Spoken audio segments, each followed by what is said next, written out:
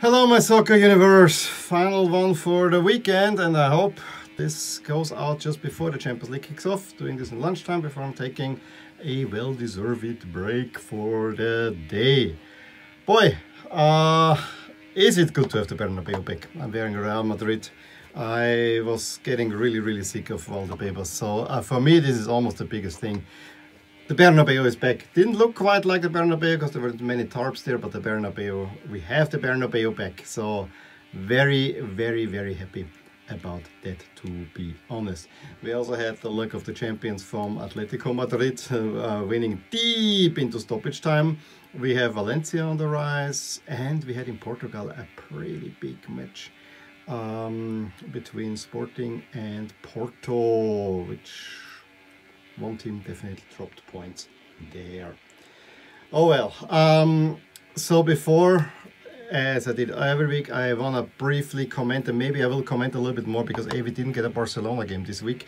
And may I just, before we go, here are the results.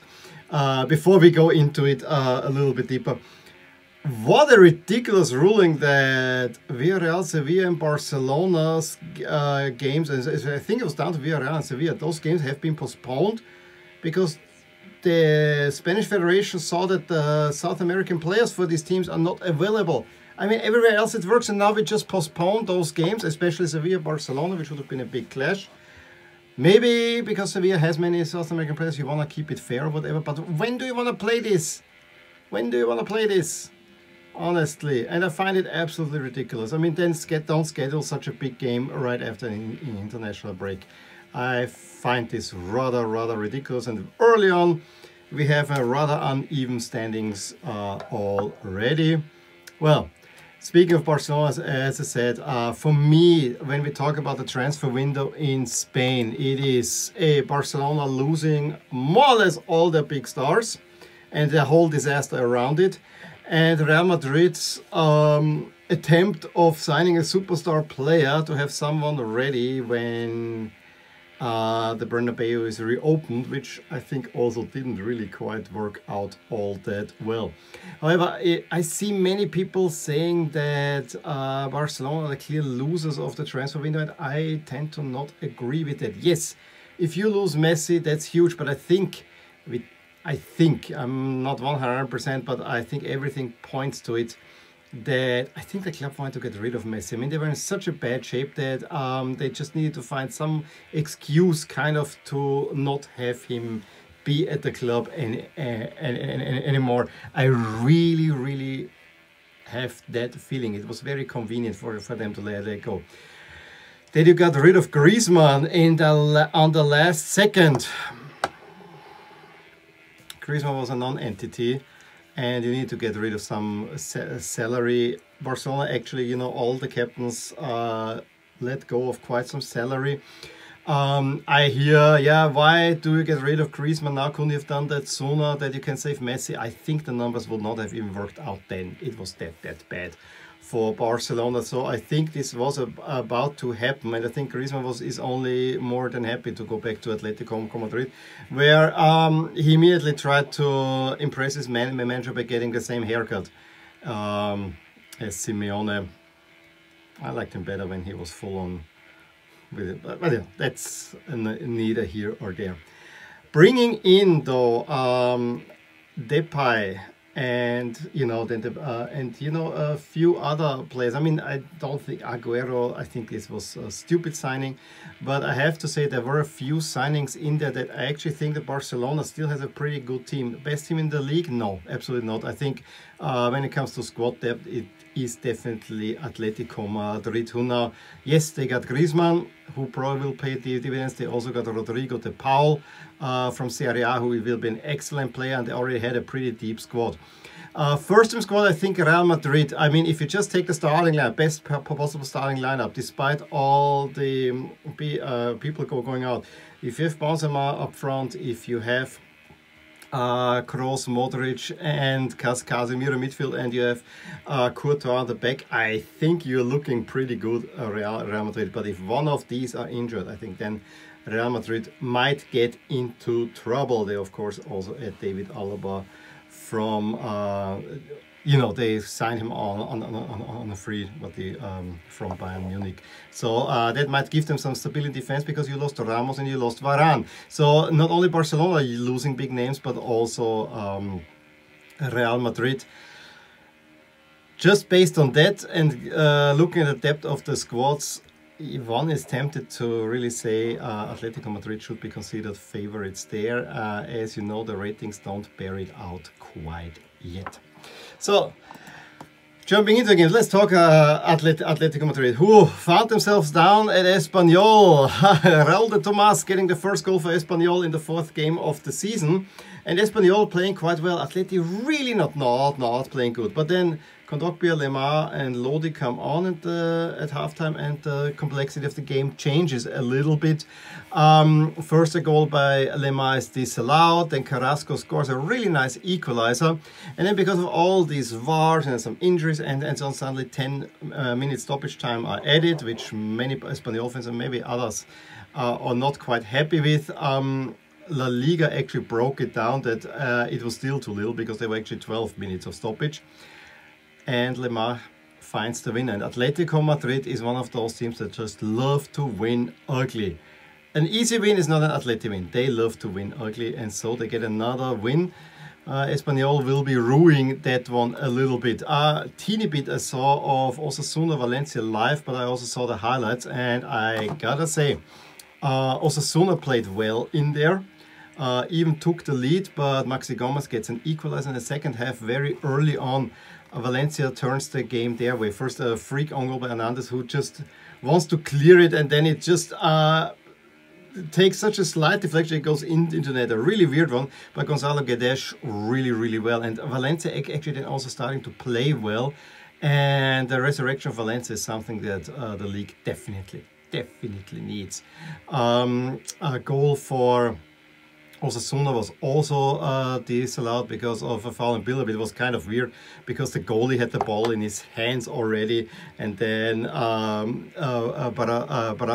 Brazanac takes the ball out of his hands, and yeah, he had both hands on, so you can do it, and Alderete then adds a 4th for Valencia, which leads us straight to the Bernabeu. As I said already, it is really great to have the Bernabeu back.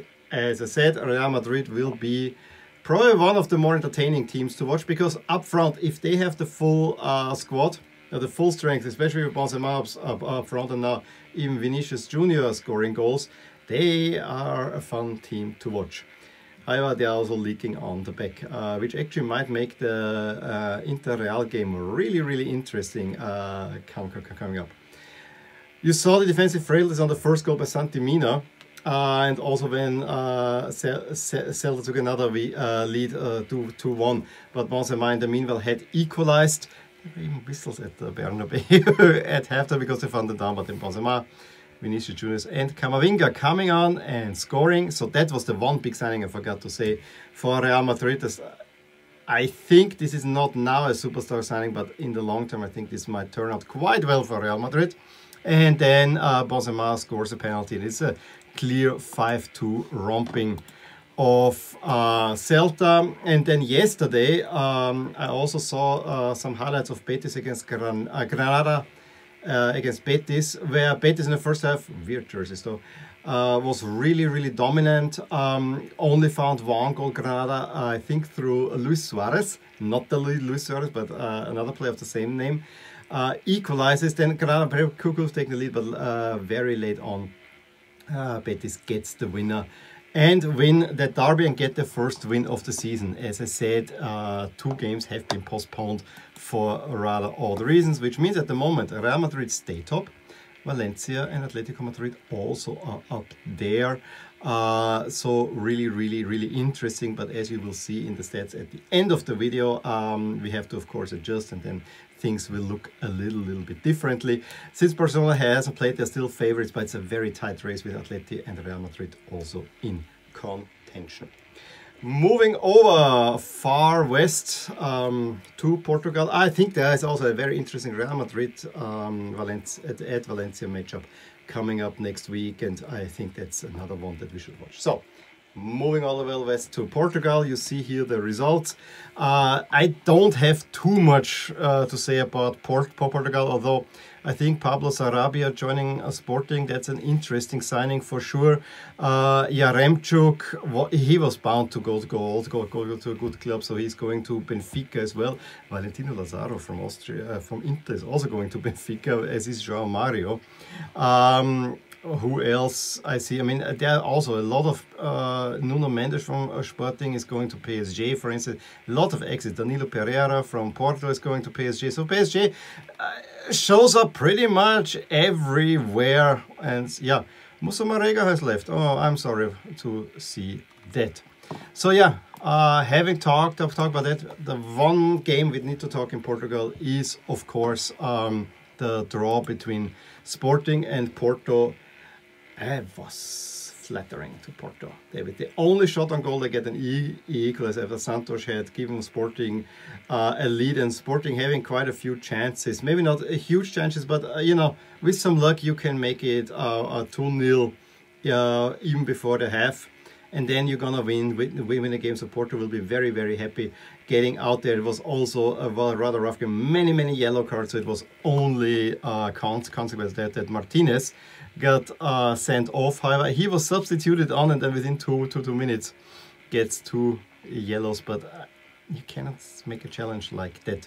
And so with those points drop and Benfica thumping Santa Clara, the derby of the two same logos more or less, we have Benfica clear up. Sturil is also there, and then Sporting and Porto, who have nearly identical records, with Porto giving a slightly the edge overall. But that you can all see now in the summary of all the statistics for this round, which I follow up here.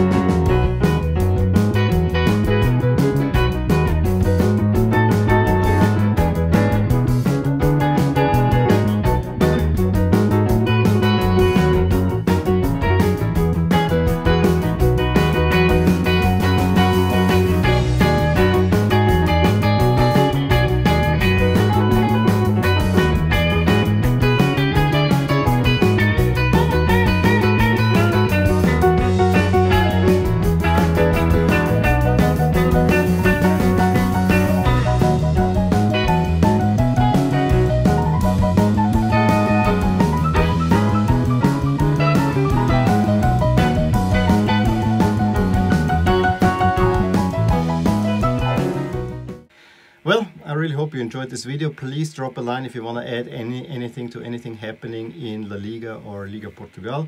And yeah, give me a thumbs up if you enjoyed it. Subscribe to my channel to see more, and I will talk to you soon. Bye! Hey there, I really hope you enjoyed this video, and if you did, here are some videos and playlists that you actually might enjoy too. Also, please consider subscribing to my channel and hit the little bell so that you get updated whenever something happens in my soccer universe. And with that, have a wonderful day. Bye!